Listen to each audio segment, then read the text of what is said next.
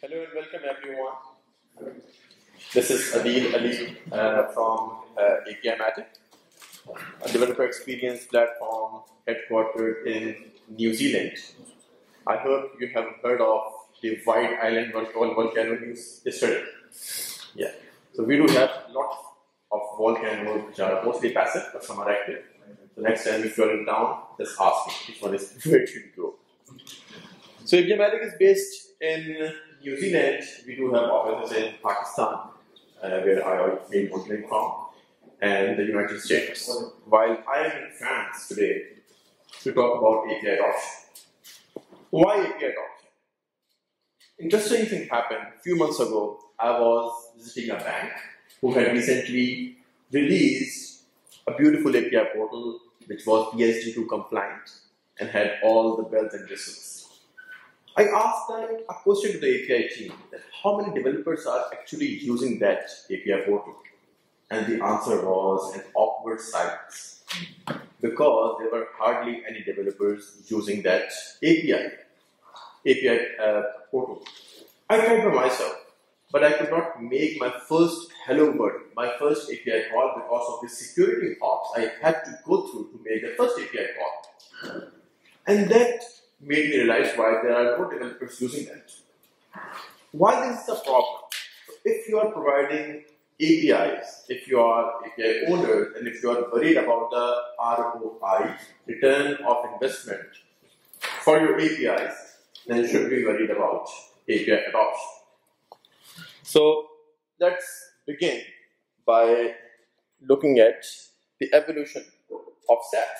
We all know the SaaS evolved from web first to mobile first to API first, and how it happened.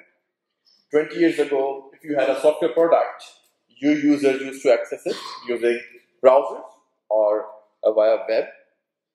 Then with the advent of smartphones and high-speed internet, we have the mobile first approach where the companies take care of the users accessing their platform via mobile. Fast forward to now. Now I access my email using a smartwatch. My car accesses real-time traffic data via internet. But we have not seen any smartwatch first or IoT first approach. Why? Because now we have this API first approach, which actually encapsulates everything from web to mobile to IoT. And even if you want your platform to be integrated with third-party applications, API is there to make that happen. So it's all about the API first approach, and that's why we are here at this conference.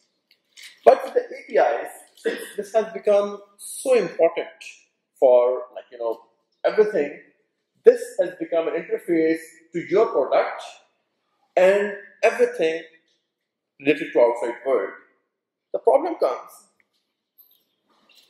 where this API, which is a language, a platform, independent medium of communication, try to access all those devices which are platform specific, which are language specific. And for that, to make this connection happen, we need a species called developers. Yeah. So developers are so important, and they are the connection between our API and the outside world. So this is a bigger picture, how things are happening right now. And the focus, we are doing APIdays. Why? Because this API, as I mentioned, is the only interface from your organization to the outside world. Now we have begun to treat API as a product, where we take care of our users who are developers. We take care of API monitoring. We take care of API testing, rate limiting, and everything, API management. As well as we should be taking care of the experience of these developers who are building beautiful applications you and me use. So if APIs are being treated as a product, let's talk about product user experience. So Steve Krug wrote a brilliant book a few years ago where he presented a common sense approach to web and mobile usability, which was don't make me think while I am trying to achieve my goal of using your product. So if I use less steps, if I do it in least amount of time, then I am achieving my goal and I'm not thinking anything extra. So if product user experiences don't make me think, then the API developer experiences don't make me code. And the concept was not introduced by me. It was introduced by Steve Walk from Opsy. And this resonates very well, that if a developer is trying to access an API, then we should be helping that developer by not letting him or her code anything extra. And now I smell small maths question. Anybody recognize this symbol? Exactly, yeah. So directly proportional. So don't make me think is directly proportional to a good user experience. Similarly, don't make me code is proportional to a good developer experience, which is a key to the adoption of any product or any API. And how it can be achieved? By helping the user, by achieving the user goal in the least possible number of steps and in the least possible amount of time. Coming back to the API word, API adoption is directly proportional to developer experience, and the goal of API DX is, again, least steps and time to reach the first hello world. So if you look at different talks and articles, you will find DX is, like people define DX as the combination of the interaction between a developer and the API. So sum of interaction between interaction with an API is called developer experience. I modified a bit because if a developer is able to reach the first hello world, if you can help him or her reaching this first hello world, then you are providing a good developer experience if you are able to do it in least steps and time. So talking specifically about APIs, to reach this goal, a developer typically needs to go through few steps. The first one is the getting started or reference API reference docs. Second one is sample application code about the configuration, about the parameters of the API call. The third bit is authentication code. We have different authentication schemes. And the final bit is API interaction code, making the call, serializing the response, request, etc.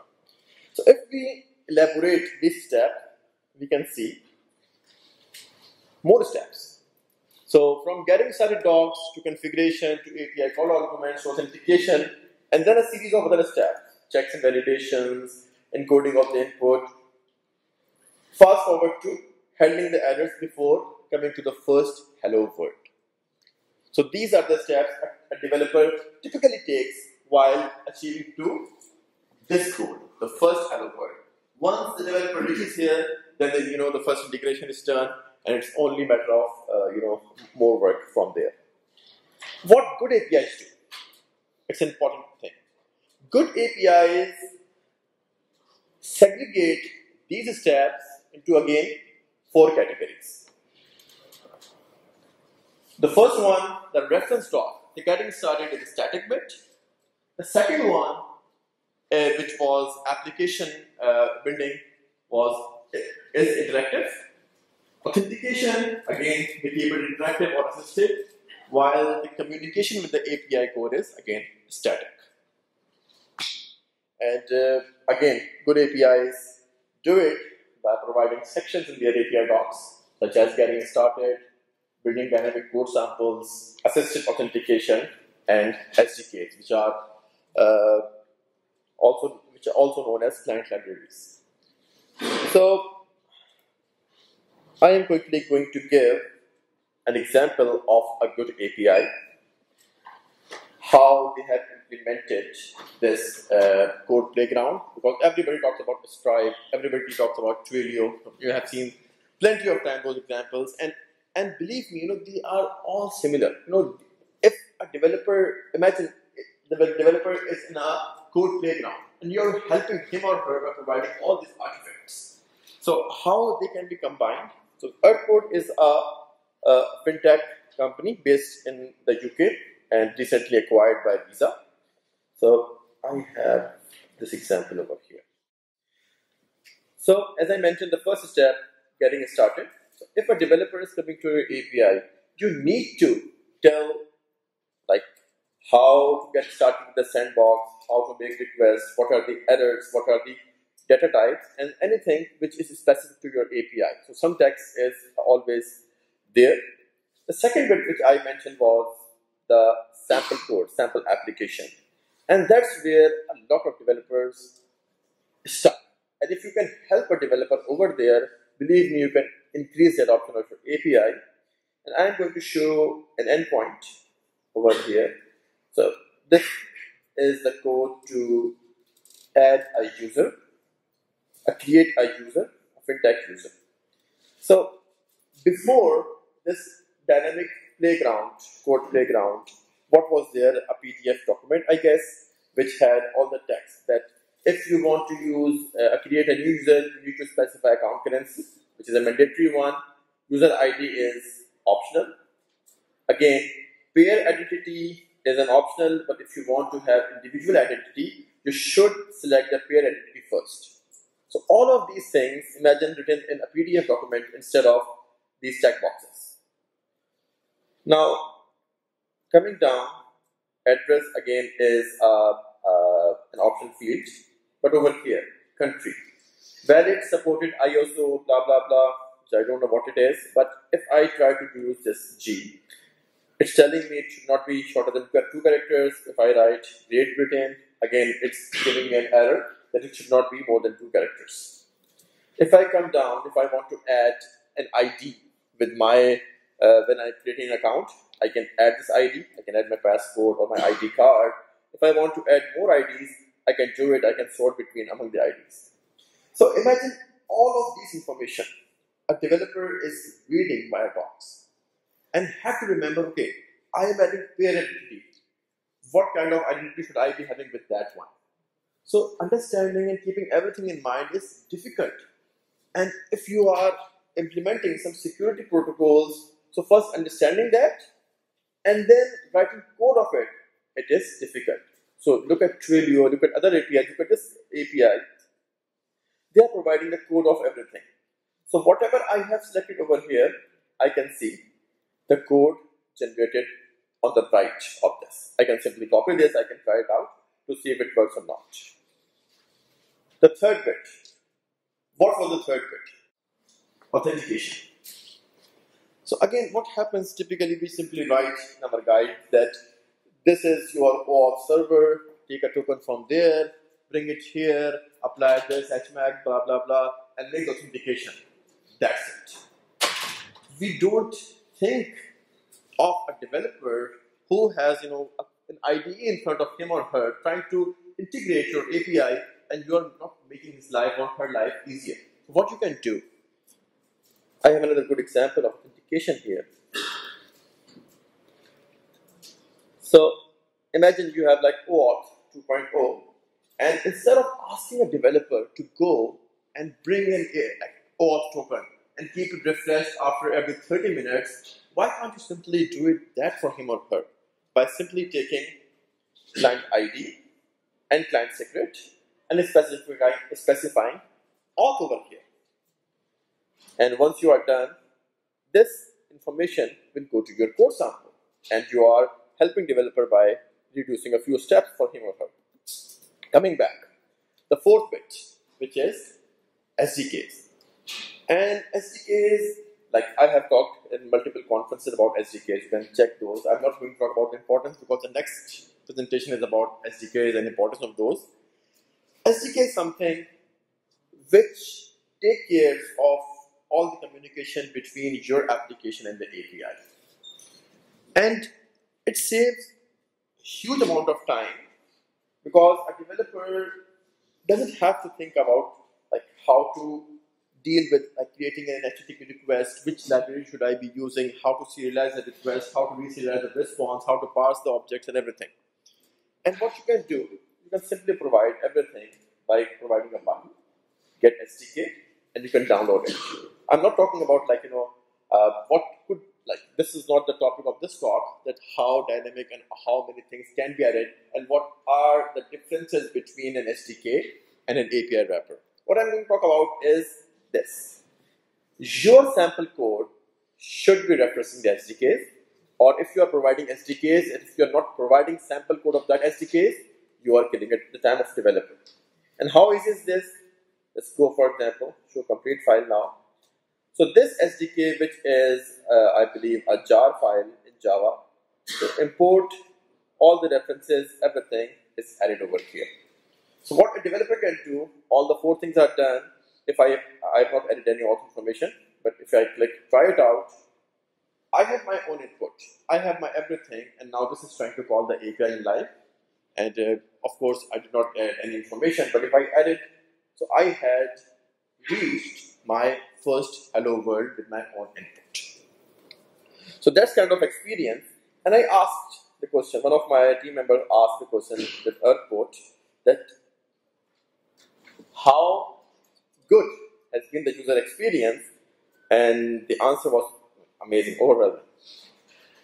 Andrew Cowell, he said that it's not just a cost saver, but in fact a revenue generator for us because of faster integration and better developer adoption.